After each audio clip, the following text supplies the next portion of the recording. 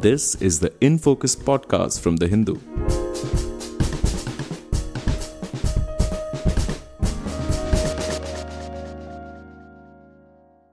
Hello and welcome to the Hindu's In Focus podcast with me, Amit Barua, your host for this episode.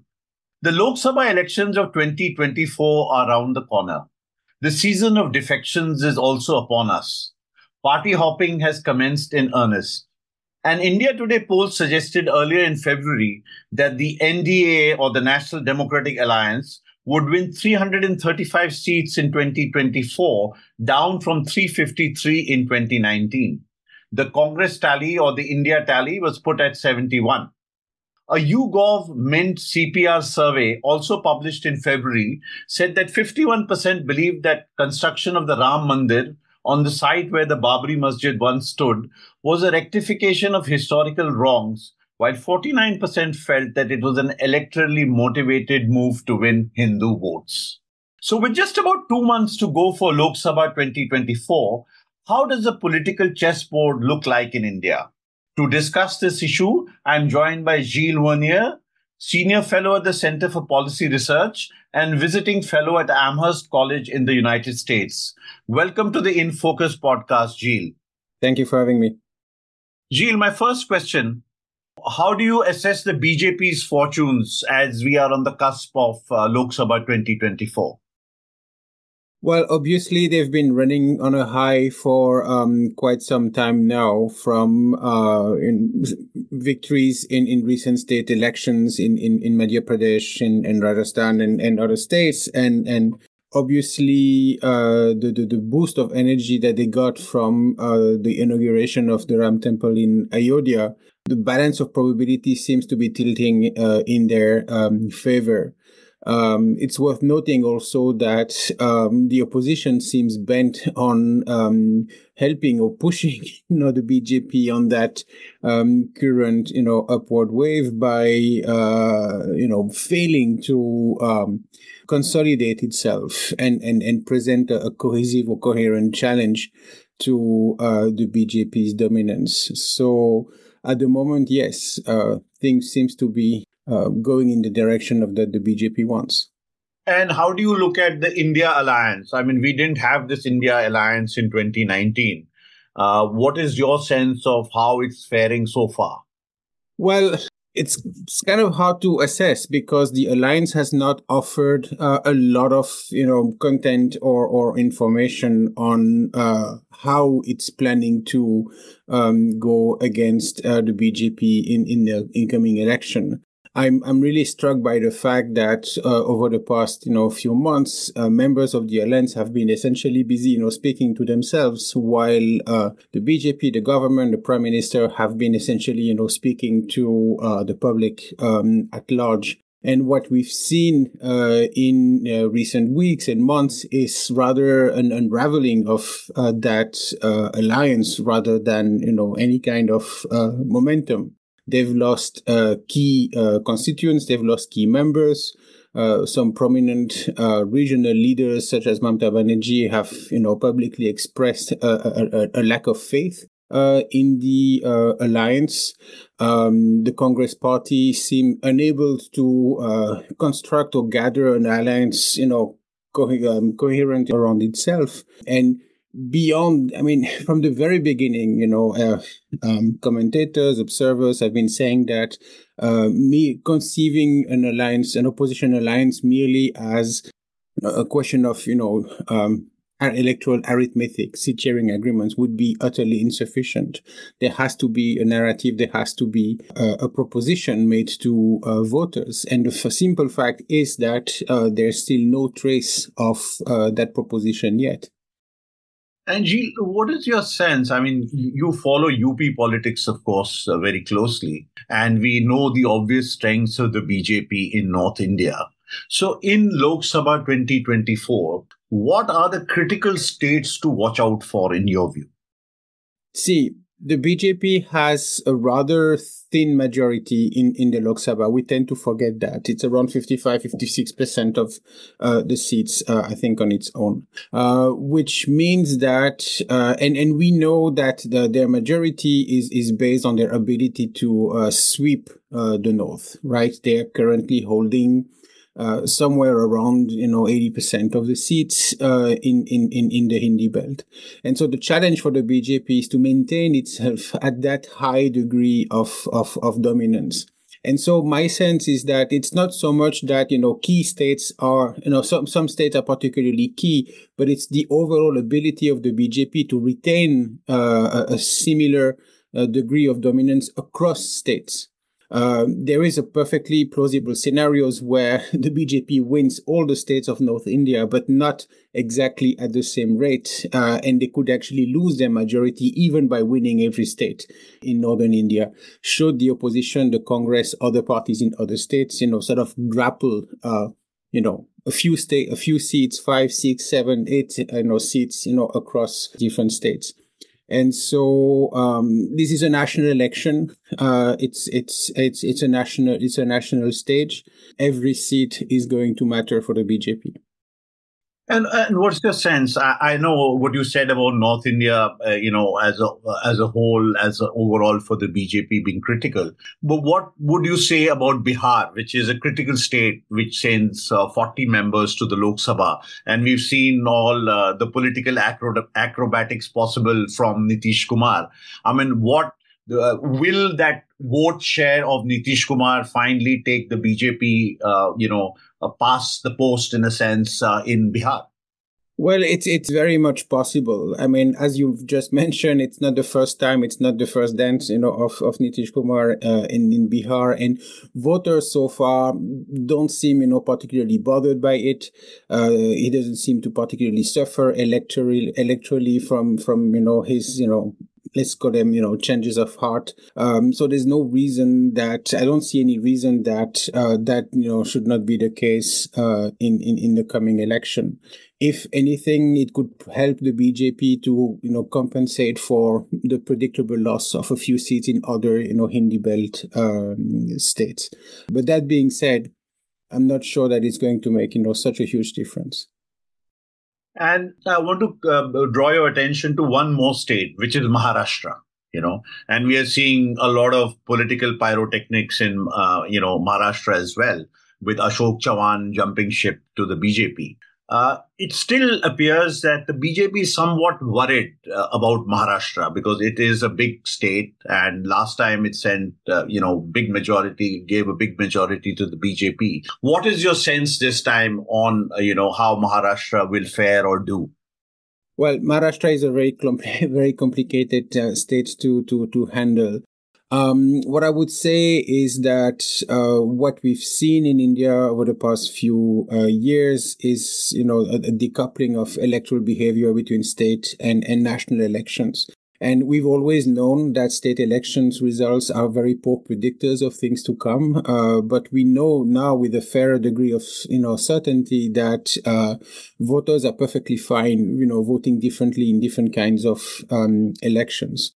And so we know also that national factors tend to predominate. We know that the Modi factor tends to play stronger in a national election. The question, of course, is whether it's going to be enough to compensate for, the sort of chaos that has been, characteristic of Maharashtra politics in recent months. But all in all, the national angle should prevail over these regional and sometimes even sub-regional subtleties. I just want to pick up on that point you made about voters, behaving differently in assembly elections and in Lok Sabha elections. We've seen quite a history about for it. So, what is your sense? I mean, are we moving towards a more presidential system? Because it would appear that voters think, or at least North Indian voters think that, the country is safe in Mr. Modi's hands. I think it's been two general elections already that, national elections have had more of a plebiscitary character. We can call it presidential, we can call it plebiscitary also. That seems quite clear. And as long as Mr. Modi is there at the helm, this is a feature that is going to continue. But we also get blinded by, this, perception of, dominance of the BJP at the national level. If you look at election results in greater detail at the constituency level, if you look at whatever information we have actually on electoral behavior, we see that Indian voters and electoral behavior remains characterized by more volatility than we sometimes expect. We have this vision of solidly ideologically anchored voters supporting the BJP, but in fact, even between elections, a lot of voters basically shift party and shift their vote, and so that remains an element of that creates an element of uncertainty to Indian elections that has not disappeared, even though in the aggregate the BJP does occupy a dominant position. Gilles, I want to also ask you about the main themes that might dominate the elections. One is obviously the construction of the Ram Mandir, and what the BJP hopes to cash in from that, especially in the state which you watch very carefully, which is Uttar Pradesh. What is your sense of how this factor might help the BJP? It's very hard to tell, right?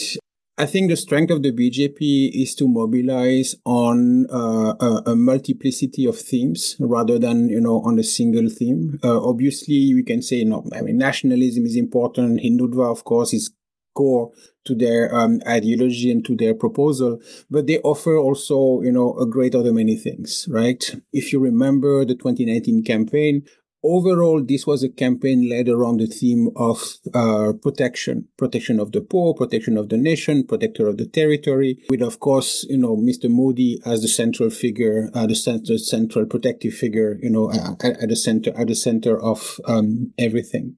But voters have, in a way, a luxury of choice. They can pick what they like and decide to support or not support the BJP accordingly. And so it's very hard to isolate any particular factor and particularly predict how voters are going to respond about it.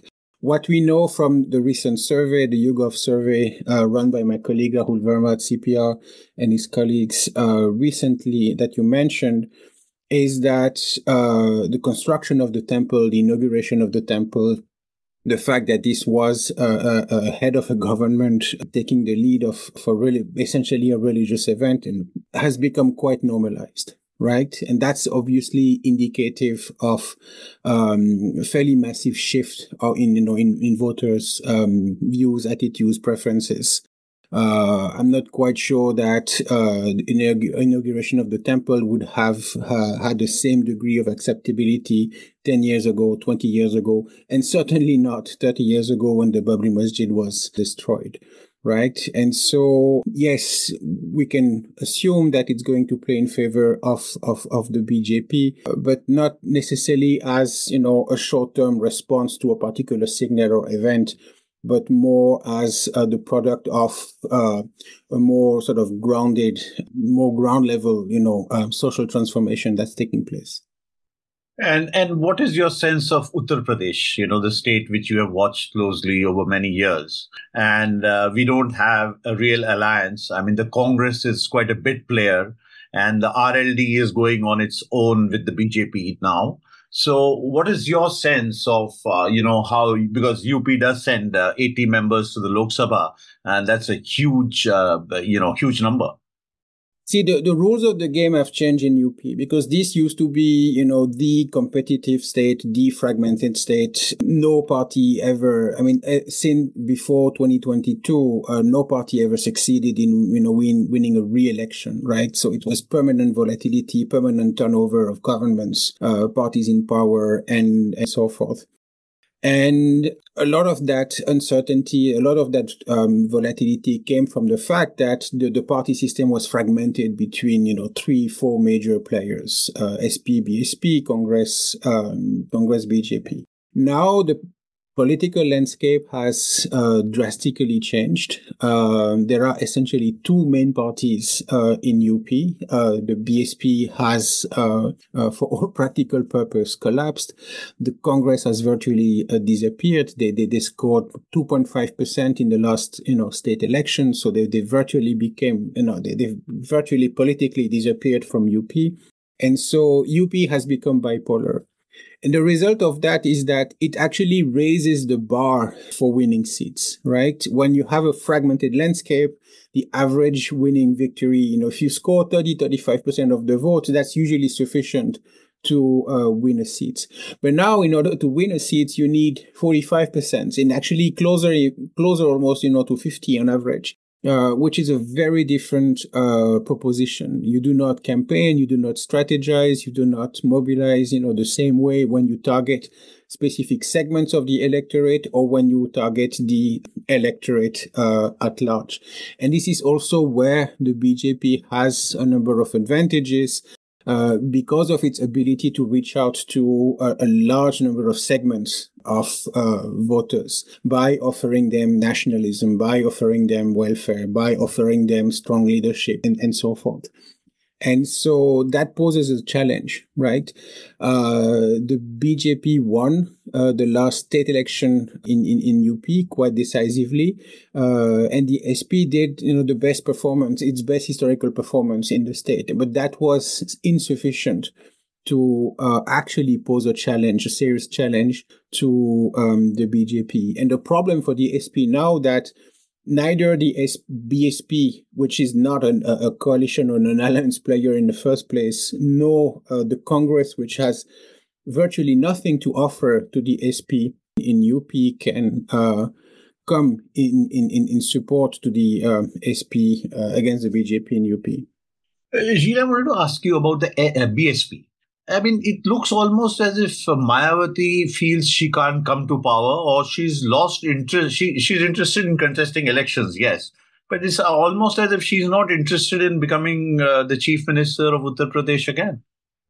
I've written about this, and I really believe that the BSP remains stuck with the model of doing politics that used to help it win elections in the past, in which is a formula that is no longer functioning.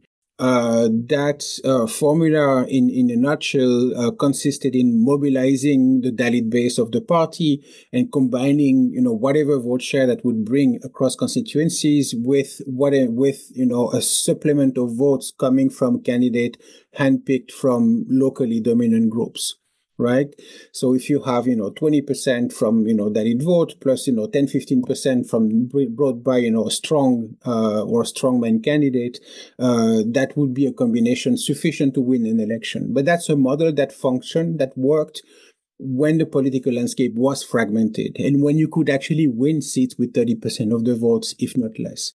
But that's utterly ineffective when the rules of the game have changed and you have to raise the bar considerably. And the BSP has lost its ability to reach out to other group.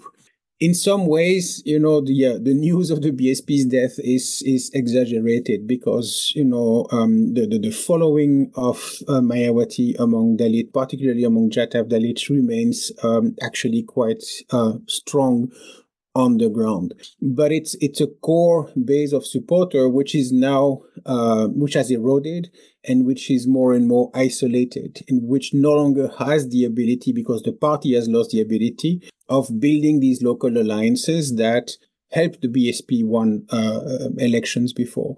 Basically, you no longer can win elections by targeting specific segments of the population. You have to target a very large array.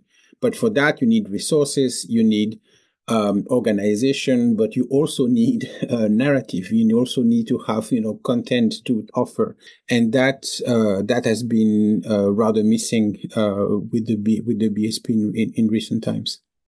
Gilles, I'd like to take you southwards now. We've discussed North India. And obviously, Karnataka is a state where the BJP did very well in 2019. What is your sense overall looking at the South, how they might do in the South, the BJP that is?